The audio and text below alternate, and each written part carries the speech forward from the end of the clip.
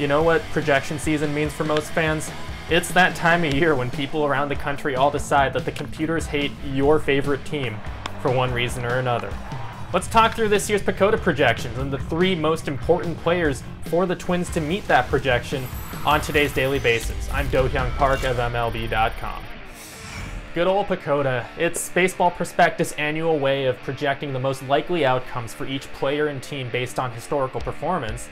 And at least this year, Twins fans have nothing to be mad about. PECOTA gives the Twins a 61% chance of three-peating as AL Central titles, with a 91-71 predicted record that would rank 3rd best in the American League and clear the field in the AL Central by 5 games. Now keep in mind that there's a wide range of these possible outcomes, and the uncertainty factor is probably more magnified considering we're coming off a 60-game season. Now it's one thing for the Twins to be anointed preseason computer champions, it's another to survive the full gauntlet of a season and actually come out on top.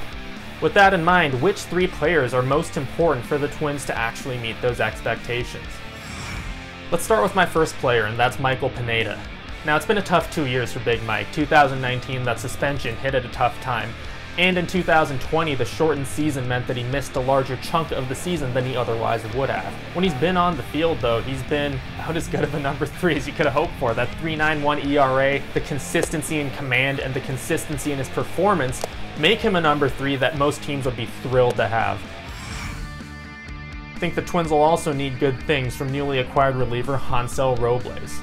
Incredibly, the Twins are turning over a full 2/3 of their trusted bullpen core from last season, with the losses of May, Clippard, Romo, and Whistler. Newly acquired Alex Colomé and Robles will have to pick up a lot of that slack.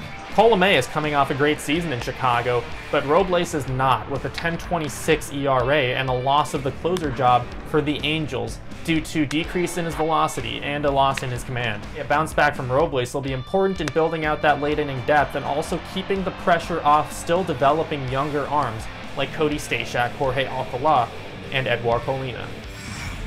Finally, we can't complete this list without Luis Arraez.